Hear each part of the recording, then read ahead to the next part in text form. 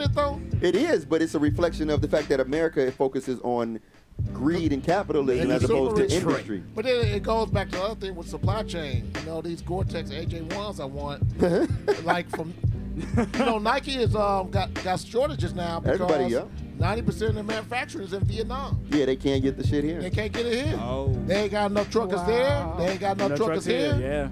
Yeah. Yeah, I've worked in logistics. It's get your emergency supplies together, because they talked about this before there was the supply chain issue. I'm not saying that this is some Ralph Epperson New World Order or some Behold the Pale Horse shit, but we're already 1984. They said that there was gonna be shortages.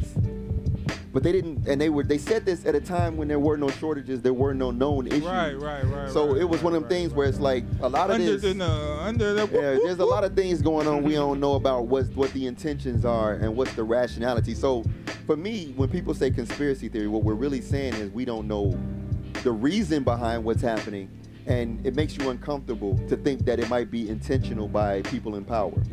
Yeah, well then it goes to the greed to the top.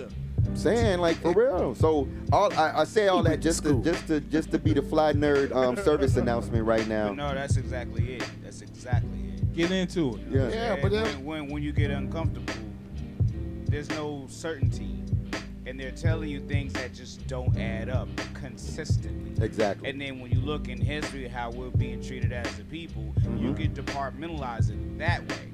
Yeah. Right. You know what I mean? Yeah. And it goes beyond color lines, the enabled and the disenfranchised. Like it breaks down. Yeah. You know what I'm saying? But you know the haves versus the have-nots and how you treated by being a have-not. Even a have-not that's like slightly above water, you feel that shit, right? You know what I'm saying? Because hold on. All right. Touch fingers. Right, touch. But even then, it's broken down to how can I rise above this? Because we're in a capitalistic society that works against us and not for us. In theory, it's supposed to be for everybody because the money circulates. Right. But it circulates with agenda. It's held at the top. It depends. It's circulated with agenda. It depends on what type of capitalism, because you could do democratic socialism like what they do in Denmark, where McDonald's workers make $25 an hour and they have strong worker unions.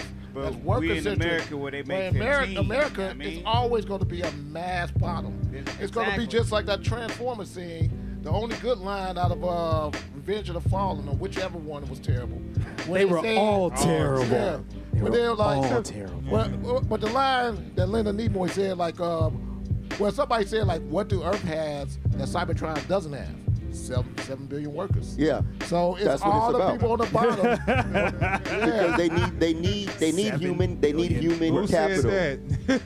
Yeah, that was Megatron. Megatron was, yeah. Was that Megatron or was that the other one I couldn't tell who the hell he was? What, Galvatron? No, it was that other dude. the Fallen. Yeah.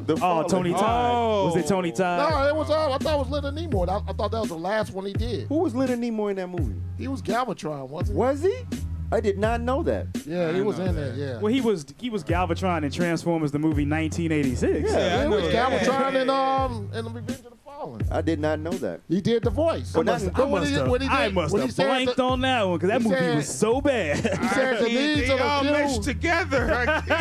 When he said the needs of the few outweigh that of the many. That's Leonard Nimoy from Star Trek. From Star Trek. Well, that part we definitely know. Yeah. Right. But the nature of the system is that it's designed to control the people, to use us as tools and slaves. And we are being used as tools and slaves. We work our asses off. We get to a certain level, but then they say that's the height. And some of us, the few of us, we squeeze through, we make a little money, we become, multimillionaires and billionaires. But there's still the premise of what that means. Like, the money is not all that we're supposed to be striving for, and that's where we're falling short. Because the natural order of things is not being considered, which is why not only are people being raped and used and abused, but the actual resources of the planet are being used and abused. They know that it's causing damage, but not stopping. Oil companies. Right, like across the board. I'm so happy you got your seat back.